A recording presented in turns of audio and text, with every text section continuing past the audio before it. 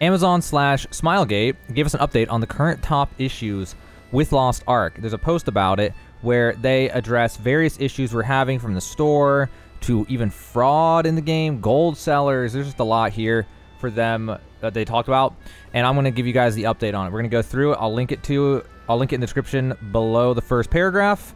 This is the post, and they said, we are aware of multiple issues continue to be reported over the weekend. We're working day and night with Smilegate RPG to get them addressed. So the Europe queues, they talk about Europe queues, and they know people are still experiencing the queues. They added EU West, but not everybody, wants to restart their character, right? So it didn't really completely alleviate the problem. But if you are not aware, they did provide a second variation of the Founders Packs to all users who purchase them in order to make switching servers more viable. So that one is that's the end of that situation for now. I don't know what else they'll do about it, but they definitely have nothing posted so far about it.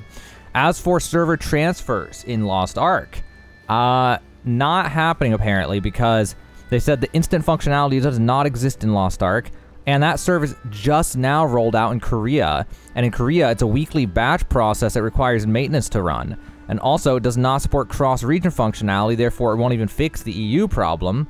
And so therefore, it's not a viable option for the Western release of Lost Ark. But we will not rest until we've exhausted all options. So they are working on it as best as they can.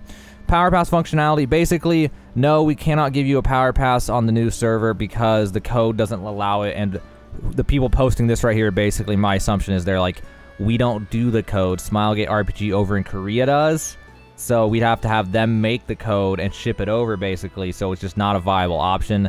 The way the code is implemented right now, you have to have a character that's level 50 on your roster before you can get a Power Pass, just from a coding standpoint. You can't just be like, here, take one. So that is one of the issues of this game versus a game like New World. New World is all here in-house, so they were the ones who control. This one's Smilegate's over in Korea, and they have to go back and forth to get actual code changes because they're just a publisher. Amazon's just the publisher for this. As for Crystalline Ore update, there are reports of missing Crystalline Aura. They put in a potential fix today that should improve connections while we work to continue on a more permanent fix with Smilegate RPG. As for matchmaking, there's apparently issues with matchmaking. They're going to restart all EU Central servers tonight, which, by the way, is going to be a downtime for 2 hours tonight at 12 a.m. CET, which I'm not sure exactly what time that is. I don't know CET. And downtime's 2 hours, and that'll help stabilize the feature, and they're working with Smilegate RPG to try to make a long-term fix to make matchmaking work correctly. Then we have gold seller spam, which you guys may or may not have noticed in area chat all the time now. And they are aware of it. They are going to put a restriction now to where characters below level 35 cannot chat, basically. I'm assuming.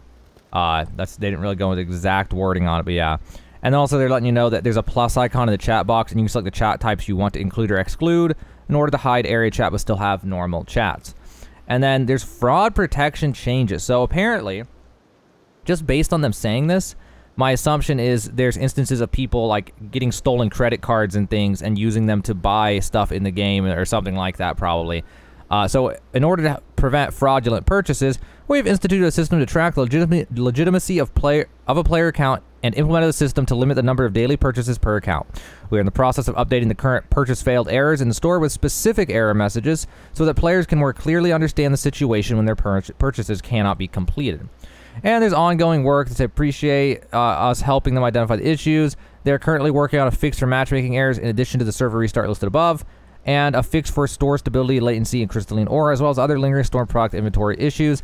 These fixes will require a new build and downtime. We'll keep you posted on its anticipated deployment. So basically, a patch is coming soon, hopefully, that will fix the store, because on some regions we're still having store outages, where like Mari's Secret Shop's just not active and stuff, and you can't, it just says down for maintenance, stuff like that. And then the matchmaking still kind of buggy even with their thing. So they are working on a patch, and that patch, I don't know when it'll roll out. Knowing these guys with how it's been with patches so far, they literally will post the patch notes and the downtime message after the downtime is already activated. Like in this case, if CET is when I think it is, then that means the downtime was literally like 30 minutes after this post went up. 30, like post and servers go down. There's like very little time to even tell you guys before it's just already done with the way these guys do it. So that's what's going on with that. I will link that page in the description of this video. But yeah, so they're working on things. They're working on the gold seller issue, as every MMO ever has. New World had it, World of Warcraft has it. Every MMO has that problem in some way, shape, or form. And they're working on the Europe queues, so just hold out, EU. They're trying their best to figure out something, but from what I've read, not just this post, I've read a lot of posts on these forums, and generally what it seems like is, what they're claiming is there's an actual code issue where they don't actually, like, the code is designed in a way with the server infrastructure to where they can't actually deploy more servers in that same region. It's just not possible for them to do somehow. And I would assume what they mean by that is, on top of that, they would have to go to Smilegate RPG in Korea and have them write up all the code for that and then ship it over and pray that it gets implemented correctly and there's no issues with it. And if there are, then the whole game's screwed until Smilegate RPGs. So I feel like that's probably why they want to avoid that as much as possible. And instead they just made EU West, which is not the greatest solution, but it is in fact a solution. So that is the situation, guys. That's everything with their top 5, or I don't know if it's 5, just their top issues with Lost Ark right now. That's what the devs had to say. That was their input. Sounds good to me. I mean, it's really not their area. The people are posting right here, like this Smilegate RPG does all the code and stuff as far as I'm aware. I mean, maybe I'm wrong on that, but I think that they do all the code and stuff. So really, they're kind of just like the messengers, and they're aware and they're trying to do stuff, but they have to coordinate with Smilegate RPG because they don't actually have the team in place to change things because they're not coders and stuff. They're purely just a publisher.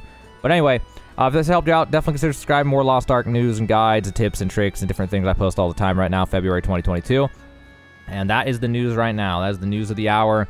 Lost Ark top issues have been identified. There's a patch coming out soon, and that is everything that they had to say about it.